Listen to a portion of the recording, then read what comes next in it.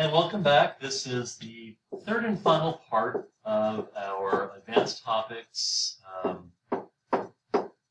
midterm review. We only have question number 10 left. No need to rush through, but this will be a short part. Let's look. Notice in this one, this doesn't give you any information about the problem. You need to look for this term called resonance. Since you're going to be drawing a resonance, or you're going to be drawing resonance structures, that means that a multiple bond has to coexist with a single bond attached to a central atom. For example, ozone, O3, it turns out contains a double bond as well as a single bond. And that's how one of the resonance forms would look like that. Oops, I added one too many here.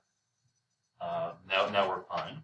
But the question naturally arises, well, why should the double bond be there and not right there? Well, for this reason, we like to imagine that the double bond oscillates. It vibrates between positions, like going back and forth between positions.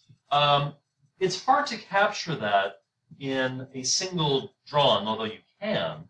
For that reason, we still continue to write resonance forms. So the other way of drawing this molecule would, again, to be retain the shape of the molecule. But instead of having the double bond here, we move the double bond over here, and we imagine that the double bond is jumping back and forth between these two positions. Thus, there are two what we call resonance forms, which gives a better idea of where the double bond is going to be on average. Half the time it's here, and half of the time it's there. Again, it's just kind of an analogy. It's not, in reality, the double bond is not jumping back between two different locations. It's a useful fiction, a useful analogy, which I'll point out as we go through this question. Now, notice we're talking about something called CO3. Now, as I said, since it's resonance, we're going to expect to see single bonds, but we're going to need to see a multiple bond in there as well. It's going to typically be a double bond. So we'd start off by drawing carbon in the center. We, of course, always have at least single bonds. But since it's going to be resonance, we know that one of them is going to have to be a double bond. There are reasons you might say, well, why not a triple bond? Well, if you actually calculated the number of valence electrons in this, you would see that it's not possible for that to be a triple bond. Additionally, oxygen is simply incapable of holding a triple bond. It's going to be a double bond. So what do we have here? We need to finish off the molecule. 2, 4, 6, 8, 2, 4, 6, 8, 2, 4, 6, and 8. Of course, you want to identify this as being a negatively charged ion. As I said, this double bond could also be in this location, or it could be in that location. So I'm going to have to draw in total 3 resonance structures. Carbon O, O, O. Instead of having the double bond where it was, I'm going to put it here. And these others are going to be single bonds. And I want to make certain that all of my oxygens are quote-unquote happy, that they have a complete valence shell. I want to indicate that it also has a -2 charge. I have one more to draw. There's one place that the double bond has not yet vibrated, so to speak, towards. And it is in this position right there. So now I have all 3 possible states, resonance states, for this particular molecule to exist in. Make sure that your O's are all happy, and of course communicate that this overall molecule has a -2 charge. So there are 3 resonance structures for CO3 with a -2 charge. All right. Using one of the resonance structures, now we can count up the number of what we call sigma bonds, signified in Greek by that, and a pi bond. A little refresher, I could have, let's imagine that we have bonds between carbon, a single bond between two carbons, a double bond between two carbons, and a triple bond between two carbons. If you have a single bond is strictly sigma. So a single bond has one sigma. A double bond has one sigma, and the other is called a pi bond. So a double has one sigma and one pi. A triple bond has one sigma, and the other two bonds it form are called pi bonds.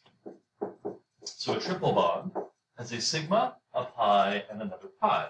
So if I look at one of these forms, well, I'll start off with the single bonds. Notice I have a sigma and a sigma. I said in a double bond has a sigma and a pi. So when I count these up, I see that I have 3 sigma and just 1 pi bond. Okay. Number 10C, let's read this one. It's a nice question.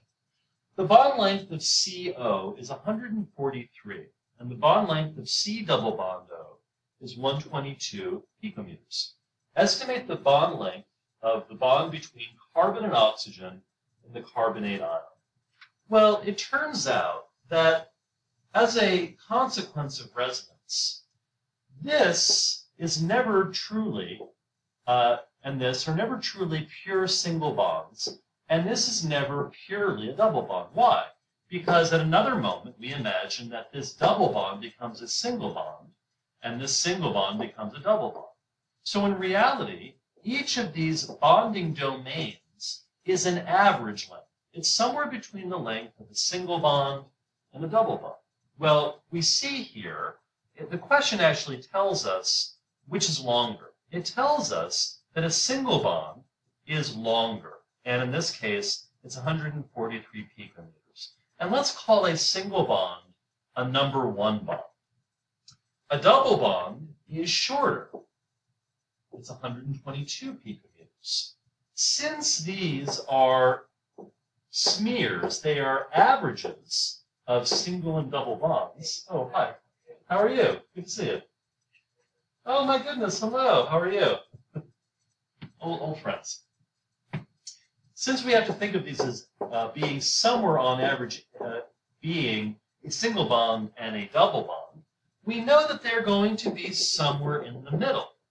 Now, be careful. Your first instinct would be to say, well, why don't I just take the average of a single bond and a double bond?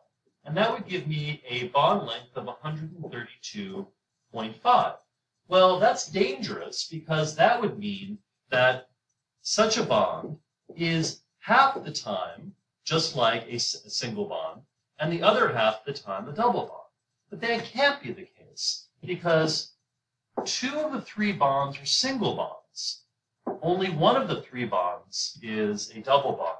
So more of the time, or think of it this way, since the average bond is influenced by 2 single bonds and only by 1 double bond, an average bond is going to be closer in character to a single bond, meaning that the average length of this bond is going to be shorter than 143, but it's going to be greater than 132.5. You can also think of it this way. I can calculate the average bond length is equal to the number of bonds divided by the number of domains. So notice in this particular central atom, there are a total of 1, 2, 3, 4 bonds. These are, however, distributed over 3 domains. So we would say that this is a 1 1/3 bond. Now, by comparison, 1.5 is a 1.5 bond. A 1 1/3 bond is clearly in between a 1.5 bond, which would be 132.5, and a single bond, which is 143. So this is as you wish. You can just as long as whatever you choose here is less than 143 and greater than 132. I don't know. Let's say 137.